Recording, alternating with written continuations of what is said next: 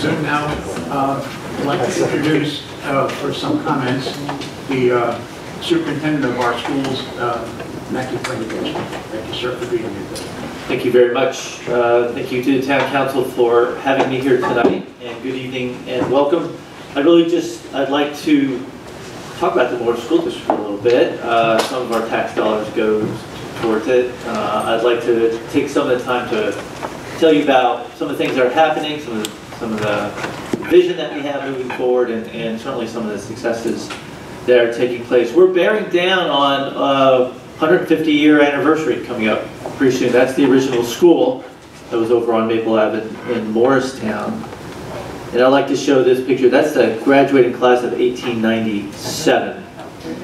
And I do like to point out Estella Walker here on the right. She was the first African-American female to graduate from the Morris School District. And her brother was the first African-American male. It was a school district that did not exclude African-Americans in the 19th century.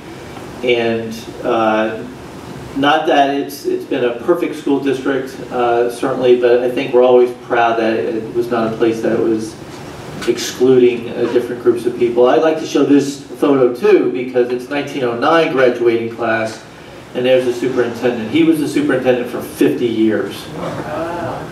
Yeah, so I'd usually drop the mic right around that, but it won't be me. I don't think I'll make it 50, but that's really quite impressive. But I think that his vision is really something that we're still trying to live up to. And that was our baseball team in 1914. And the original school, it's 100 years old. It was a beautiful building, it still is. And you know, it was considered one of the most progressive buildings. In 1918, people went to Morristown High School from all over, from Madison, Morris Plains, Mendham, throughout the whole area. It was a very progressive school, both in vision of the students, vision in the way the kids learned, and vision in terms of facilities. And female sports came in the 1920s. And we just found this photograph about a month ago. And on the back of it, it's 1935, height of the Depression, Morristown, third grade students, and is right over at Lafayette Learning Center. And what's neat about it, I taught history for 15 years. And what's neat about this is you see this mix of kids that you usually don't see in old photographs. And at that time, over near Lafayette Learning Center, there was a lot of African-American families, a lot of Italian families lived in that section. So it's always been an area, again, of a lot of diversity in the school district. And of course, I'm jumping ahead now, not quite 100 years, but New York Times is still checking us out because we're an experiment. The Morris School District is the only school district in the state of New Jersey that was created, as you know, from a merger in 1971 of forced integration. The only school district in New Jersey. So we have a unique past, and that past really guides us as to how we go forward, and we take it pretty seriously, that original vision. That means quite a bit to us, and we consider it the Morris School District advantage. We really do. That past and our values and what we're trying to do.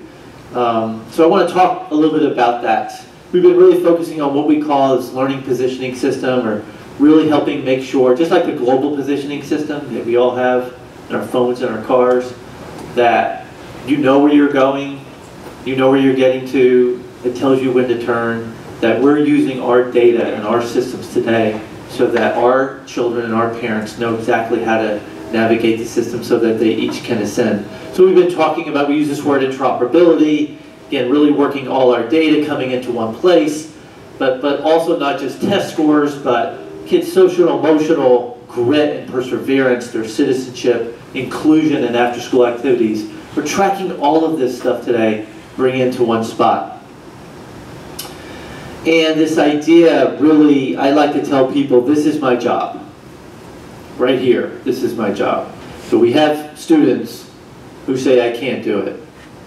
And then kids who say, I can't do it, I will do it. And what are the conditions that lead to this? Where kids can't think they can do it. That's my job. Find those things and then solve it so that all the kids end up there. And we've got a pretty good laid out plan for this we've been working on for a number of years, and we're kind of in this latter stage. So we're excited. We're focusing a lot on health and wellness and safety, of course, which you started off your meeting today, and equity, inclusion, and a lot of very important issues. And Chief DeCarlo said it really well. It's a tremendous amount of hard work. The town council knows that, and I'm grateful, very grateful for all the hard work that went into the Class 3 officers, that among many, many other issues. Chief DeCarlo and I, and Rich Ferrone spent a lot of time on everything from the nor'easters that come through in the roads and a lot of issues. I'm very grateful for the partnership we have with the town council. So let's talk about some of the things happening, some of the successes in our schools. I'd like to point this out. This is reading and writing, our 3rd to 5th grade schools. And you see the state average in math, which over those 3 years, 3rd grade, 4th grade, 5th grade actually declines in math, but you can see in the Moore School District, it goes up by 14 percentage points. And in the 6th grade, look at the reading and writing, look at the difference between the state average, which is 6, and the Moore School District average. And what we really like to brag about in our district, and I think this is what we're most proud of, every single subgroup of students, every single one in the Moore School District is ascending. That 3rd to 5th grade. Every single, and mostly by double digits. So whereas in the state in reading and writing is only going up by 6 percentage points, we're seeing double digits for every single group of kids. And that's what we consider the Moore School District advantage. And that's what we're obsessing over. And we're pretty excited about it. Sussex Avenue School was National Title I Distinguished School, only 2 in the state of New Jersey. It gets that designation, it was only 1 of 100 in the entire country. And that is because of the growth in reading. And that's not something we apply to or anything like that. That's because of the growth, reading, writing, and math for our special education students and kids from different subgroups. We do more than that. We're focused on outdoor spaces for kids, gardens, and healthy bodies, healthy minds.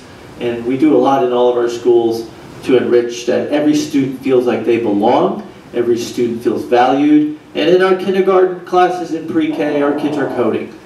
And we've got an engineering program, pre-K to 12, all the way through. I'll talk about that more in a second. Well, Frelinghuysen, same thing. We're really, I know it's a lot of numbers. I want to point out just a couple here. If you look at the economically disadvantaged kids in the 7th grade, we're really proud of this. Passed at reading and writing at 63.5%. This is the state average for all students. Well, I like to say, and this is also true for our 8th grade, non-bilingual, but economically disadvantaged. Our economically disadvantaged students outperform the typical student in reading and writing in the 7th grade. Not many superintendents can say that. That's a pretty unique success. And look at, again, all the different subgroups. 6th grade, look at the state average, improving over 3 years by 4.2%, but at Frelinghuysen 13%, and every single subgroup double digits. Everybody's succeeding. Look at the 7th grade, double digits, the state average improving nearly 6%, but 26%, almost 27% at Frelinghuysen, and look at these numbers improvement. Everybody 20 percentage points or more. Really amazing work that's been happening over there. That's pretty unique. That's pretty unique. So we're very excited. This includes not just kids meeting expectations, but exceeding expectations. 6th, 7th, and 8th grade, this is the number of kids exceeding expectations. So just to give you a little example, 4 years ago, we had 43 students entering Morristown High School exceeding expectations in reading and writing. This year, we have 143. And that's the growth in 3 years' time. So we're really excited by this, all kids exceeding. Again, we really focused on social capital. We have all sorts of after-school clubs, like Model UN. We have a National Society of Black Engineers. We have a technology. I'll get to that in a second. We have these incredible after-school programs for music. We almost have nearly 700 students at Frelinghuysen out of 1150 who are involved in music. 700 in choir, band, or orchestra, and over 25 kids earning at least an all-area recognition. Just tremendous success, and all after-school programs as well as during the day. We have a technology student association we just created 2 years ago. Kids, what a great shot of these kids, right? Winning first place or in the top 10 in the state, and they went down to the national championship in Florida in June, and every single Frelinghuysen student placed in the top 10 in the nation in their category. That's out of 2,000 schools nationwide. So again, tremendous success that we see from the kids. We have kids first place at the Morris Teen Arts Festival. There's this general knowledge competition. Our 7th grade and 8th grade took first place. I'd also like to thank the private schools for showing up too. That was really nice. They gave us a good competition there, very good. But again, beautiful pictures of the kids. Frelinghuysen's really doing fantastic things. And at Morristown High School, we see that continuing, trying to have a great vision for our facilities like we did 100 years ago. This is our STEM supervisor went to Northwestern. You see a picture here of NJIT. I'm drawing a blank. University of Chicago, some other of these engineering programs, and he took some pictures, beautiful pictures of these state-of-the-art college engineering programs out there in the Midwest. Well, Morristown High School's facilities look pretty similar. That new wing we put in 2 years ago, $13 million addition. Our facilities look very, very similar. We have state-of-the-art, this vision that we have for learning, design thinking. This is our fabrication lab where kids are putting things together. Our wood shop, again, we have CNC machines, 3D printers. The kids are designing things on computers and then working both by hand and the computers printing those things out as well. Tremendous stuff. Really excited about the vision. Our STEM Academy is largely considered one of the best in the state of New Jersey. It's not just a group of classes that the kids take, but we have partnerships with colleges, with companies, all sorts of things that are fantastic going on. Our kids are doing original research. These kids, they're investigating all sorts of things. They're taking this original research that they do over 2 years, and they're getting into amazing colleges. Just great stuff. And we're really working, make sure we have a Girls Who Code, Girls Who STEM program, a great shot for the kids who went from Frelinghuysen up to the high school. Again, we have this program from kindergarten straight through the high school when it comes to STEM and engineering. So we've done a lot, great things with our facilities as well. Committed over $2 million, new parking lot, new bleachers, a great shot from last weekend's game. Our band is up over 100, our marching band up over 100 kids. We've invested close to $3 million in a refurbished, redesigned art suite for our art students. Some of the quick before and afters that we're proud of. We didn't put that chair up there on purpose, but much better facilities. And why? Because our kids deserve the very best. It is really thriving art program, and we have, again, clubs like Melanin Minds where we're celebrating cultures, celebrating diversity. Our kids are being nominated for great and winning awards. The Paper Mill Playhouse, great after, again, different programs we have with the kids. And we're always winning championships in something or other. Last year, county champs in baseball, girls lacrosse, first time ever. Field hockey is off to another good start, sectional champions. And we also have this partnership with CIEE. We have kids, over 30 kids, had summer internships all throughout the country throughout the world last year, preparing them. 82% of our students last year were admitted into what Princeton Review calls a best college. We have currently right now 29 students, so it's averaging about 7 to 8 students a year, 29 students right now in the 8 Ivy League schools, which is as good as any school in Morris County. So our kids are getting into great schools. We were awarded the AP District Honor Roll last year for dramatically increasing access to AP for underrepresented students, increased percentages by close to 30% more. We have 17 perfect scores in BC Calc last year. Close to 100 kids. This is more than Chatham, more than Mendham, more than a lot of, just about every school district in Morris County. Tremendous achievement that we're seeing with the kids. Just quickly, again, last year, the New Jersey Science League competition, #1 in Morris County in environmental science, #1 in chem, #2 in bio, and 3 in physics, placing in the state. Our kids are earning this now seal of biliteracy, new program in the state. Our band was named one of the top 6 bands in the state of New Jersey last year, playing at Rutgers. They just top 3 this weekend, last weekend at an Edison Festival. Best in Show, Morristown High School, last year, Teen Arts Festival. Best Film in New Jersey, Morristown High School, 2 years in a row. Best Comedy, Morristown High School, 2 years in a row. I'm not sure. It means our kids have good personality. So we were admitted to this League of Innovative Schools, one of 93 schools in the nation. And this is for the most innovative school districts in the nation. Very competitive process to get in. And there's more school districts. And we're very proud of that. And I think a lot of that achievement, that vision, and the things that I'm bragging about is the reason why we were admitted. Last February, I got a call from the Department of Education, and they said, what's going on in our Morris School District? And I, of course, was concerned at first. I said, what do you mean, what's going on? They said, well, the growth has been tremendous. What are you guys doing? And I said, why don't you come find out? And so they sent a team from the Department of Education up to Frelinghuysen, and we had a number of conversations, spent 3 or 4 hours with them, showing all the different things we're doing to get those results that I showed you. And then a couple months later, the Commissioner of Education came up and visited the school district over at Frelinghuysen. Just to finish up, it's because of a lot of things, but tremendous partnerships.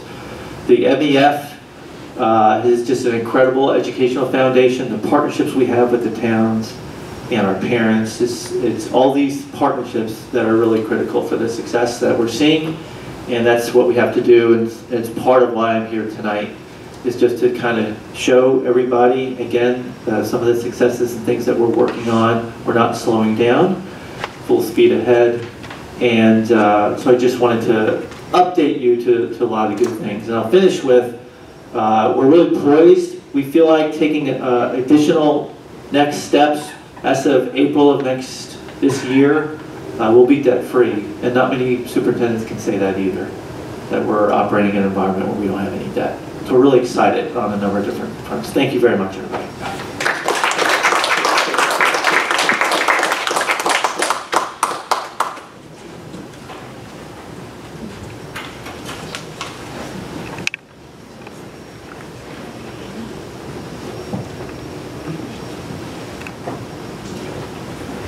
Is there anybody on the dais who'd like to ask a question, or anybody from the public who'd like to ask Mr. Pendergrast any questions about the school system? I don't have a question, but I do have a comment.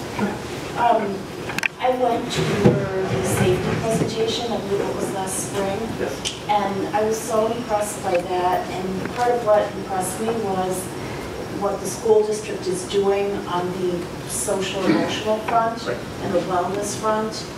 And it's not like we're relying totally on police for safety. There's a very strong climate and curriculum base to support the kinds of things that are really needed within the school. And that really stood out to me, and I appreciate that. We're working on this on all fronts, and I could go a couple hours if you want, Mayor, just on the social emotional piece.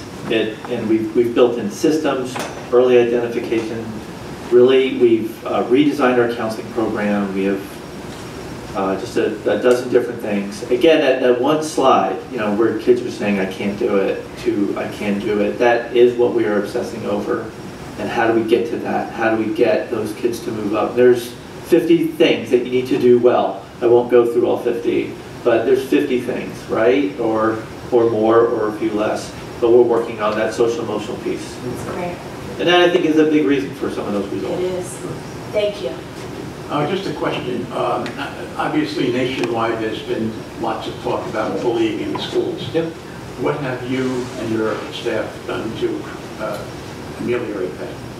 Well, it's again 50 different things, from redesigning our counseling program, really making sure we have really defined HIB protocols when something takes place that we learn about from one way or the other, that we're kind of really swooping in with counselors. Our goal is that we really, first of all, we want to reduce recidivism of any HIB.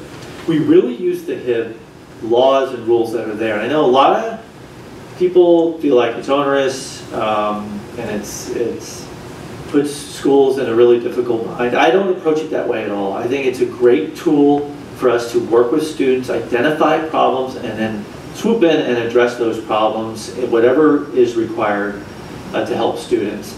It really is critical that one of the things we're working on in terms of social emotional is social awareness with students. So we have a whole bunch of strategies. We have, again, redesigned our counseling program. We have counselors pushing in our middle school, especially talking about a lot of these issues. We've put a ton, and we will continue to put a ton more attention on, so much of this is happening with the social media. We've been really focusing, to your question, on the issues that are coming about because of social media. Of course, we're seeing that with adults and kids, but the kids are really, in my opinion, they're not prepared. Their brains aren't fully developed to really. We see kids now, right, with phones, third grade, fourth grade, but it's not just the phones, that's one thing, but social media, which is different than the technology, because I don't want to say, right, all technology is bad. We don't believe that at all. But the social media piece we're really working on to try to work with the kids and families. Thank you very much, sir. Anybody else in the dais have a question or a thought? Just a thank you. Anybody from the public? Harassment, intimidation, and bullying. Anybody from the public care to be heard? I have a question. Do I need to approach the mic, or can I just ask it from here? Thank you. Regarding the special class officers that we saw sworn in earlier tonight, I know they're there for protection and safety and that. Is there any thought to using them, integrating them at all into educational or curriculum use? I mean, obviously the kids are going to be welcomed by the kids in the school. They're going to be part of the community. Any thought on, at the lower grades, or to use, obviously different schools, you could use them differently, whether it's careers in law enforcement at the high school, or is there any room for them to be utilized in any way other than just as sort of a security capacity? So we have SROs at Frelinghuysen Middle School and at the high school, and they're used in a different capacity where they're teaching perhaps drug and alcohol and some other things. Right now, the class 3s, our primary focus at the moment is safety, security. That being said, there's a lot of soft education taking place there, where we want to make sure that we are really developing in our kids a healthy relationship and respect for our police force. That's really critical today. I don't want to dismiss that at all, because we're in an era where there's not a tremendous amount of trust in our public institutions, whether that's our town councils, our police, our schools. And we really have to continue to build trust. But in terms of them actually going in and educating in a classroom, no, not yet. But there's a lot of, hey, what's that badge mean, the kids, and that we're really right now focused on the safety of those schools, developing positive relationships with the faculty and the children and the families. So, I could be wrong with the way I'm imagining that they're going to be there. So they're not just going to be sitting by the front door, but walking the grounds around. Absolutely. So they're going to be, obviously, like I said, part of the community. Absolutely. And finding a way to, I guess, explain that to the kids and yes, socializing that with them would be. Yes, it's very good comments. I appreciate that. And then I always try to tell people, when we talk about police, most of us jump to the worst case scenario, but there are dozens and dozens of other reasons why you want police in our elementary schools that really just have one administrator there. And so there's a lot of reasons that would provide safety. Yes, ma'am. Along those lines, regarding these special officers, When they start in the school year, will they be introduced to the student body? Yes. Yes. We want to make sure that we develop trusting, good relationships between our children and the police. They don't fear them, that they, I kind of tell the story warmly. One of the gentlemen up here, I won't say, but he was standing out in front of the school like this, you know, and he looked pretty imposing, and then a little 7-year-old walked by and he stuck his hand up, high five, and the kid jumped up and slapped him high five. So we're really trying to make sure that there's really strong, good, respectful relationships. And we want to, certainly that's part of our education, is to make sure that there are good relationships. Okay. Anybody else care to be heard? If not, I'd like to thank you, Mr. Pendergrast, for coming out and being with us. I'd like to also thank our Chief DeCarlo and former Captain Tyrone and Tim Quinn for putting this whole program together. Very, very worthwhile. And we're all, and I can speak for teachers and administrators, I believe I can speak for the parents too, is everybody is very, very grateful. Thank you so much, sir.